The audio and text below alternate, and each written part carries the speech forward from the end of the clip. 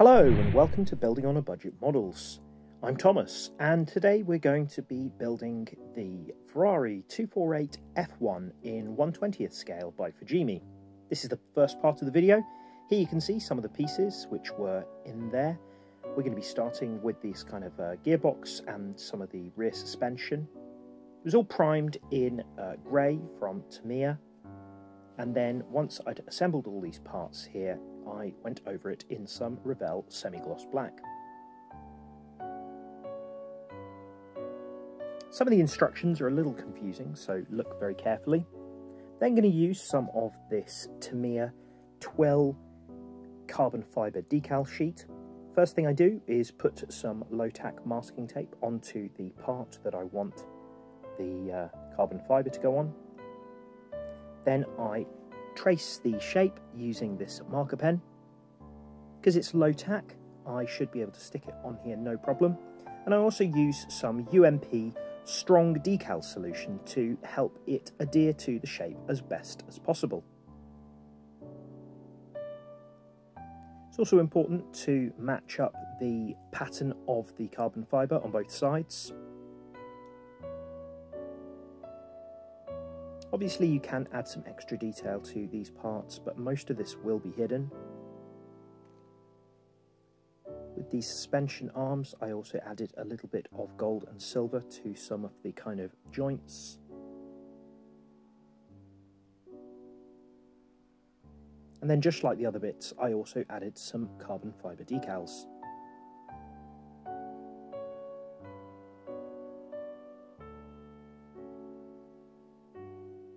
I was really pleased with how this turned out. I do recommend this Tamiya decal sheet.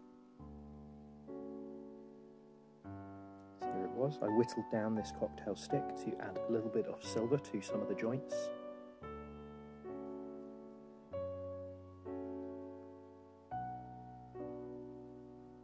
And then there was some gold at the tops. These colours weren't suggested by Fujimi. Instead, I realised that they were kind of included on the real car.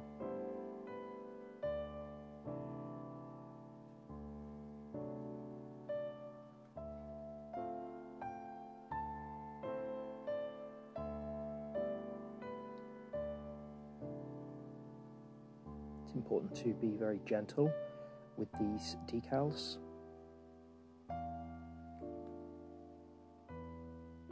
I'm happy with that.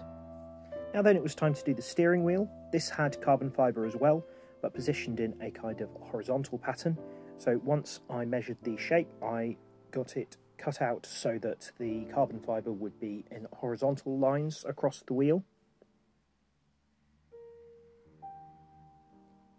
Now, because of the presence of the buttons and switches and things like that, this needed a lot of decal solution to kind of best adhere to the shape of the wheel. I left it off the holding bits because those bits need to be in matte black. Where there were some little air pockets, I used a very fine point of a craft knife to puncture those bits. And there, I painted up the wheel afterwards, and I also added the little LCD screen at the top, which was a decal. Now then, the engine block goes together and it's done in silver.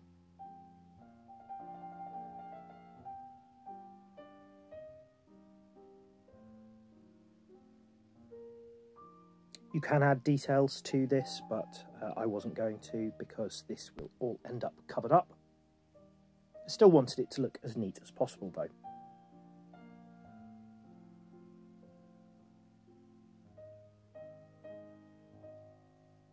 This is all done in Revell acrylics.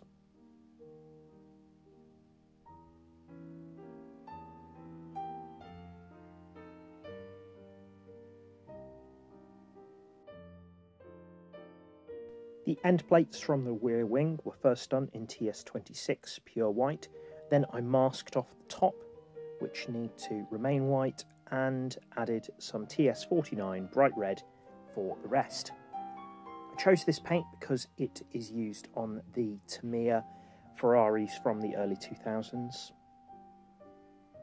Need to be careful with these decals as they do go over some of the slits, the aero designs.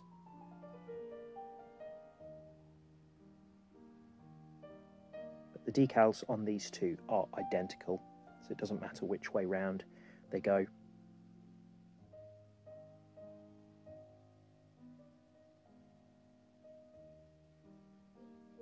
Now the Marlboro decals for the airbox hadn't come with white sections, so I had to cut out these templates which I printed off the internet.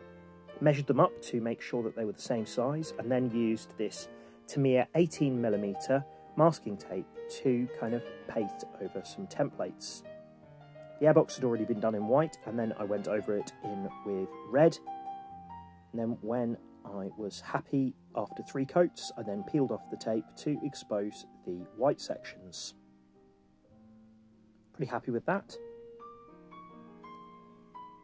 This part here at the bottom of the nose has a couple of Italian flags, but apart from that there are no other decals on this section here.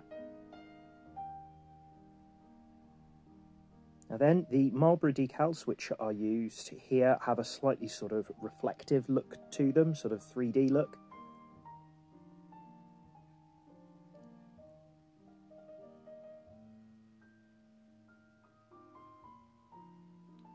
These decals, which I got from a Chinese company, aren't the best, but I think they look okay once they're done. Now the one on the front here has a slit just behind the B where the vent is on the nose, so I made sure to cut that out. Now this one was printed by myself as it didn't come with the set that I bought, so I had to cut this very carefully using a craft knife. Here you can see how it's split into 2 sections, but then I found the UMP decal solution worked really well to help it adhere to the nose shape as well as possible.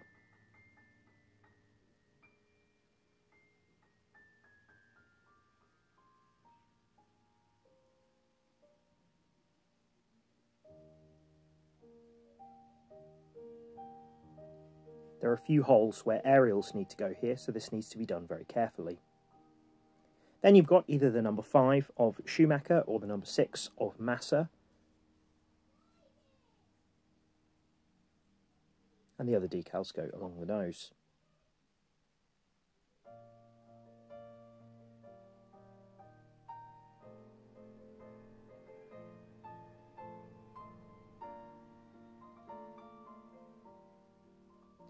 I wasn't happy with the position of some of these, so I quickly moved some of them around to space them as best as possible. Sticking these Vodafone decals to the tops of the side pods is a little difficult as well, so the decal solution really helps.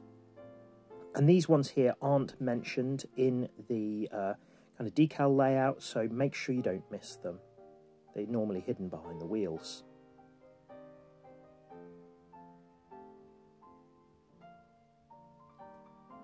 Now I decided to trim these slightly to make them look a little bit more like they had the Marlboro chevron.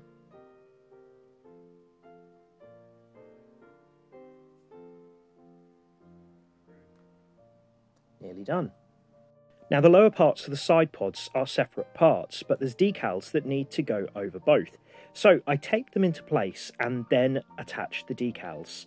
The UMP decal solution really helped here to fit them into place. And then when I was happy with how well they had adhered, I then used a brand new craft blade to run down the edge of those parts to separate them. That way I'd be able to clear coat them, happy that they will all be able to go together later like a big jigsaw puzzle. It's very important to do this not too long after the decals have gone down, so that you don't accidentally tear them where they don't need to be cut.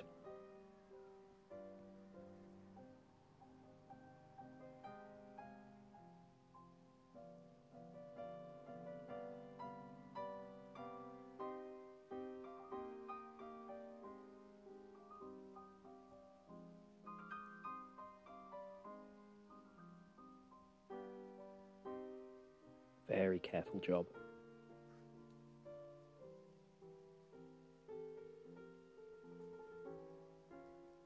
There's also some little white bits here that complete the Vodafone logos. These go on top of the wings. Oh, they're not wings, but whatever these are called. Happy with that. And there we are. Here's the finished rear suspension and gearbox. The engine will go in front of it like so. These end plates from the wings were then done with semi-gloss black on the other side. Had a look at the real one, and they don't have exposed carbon fibre. And there is the bodywork.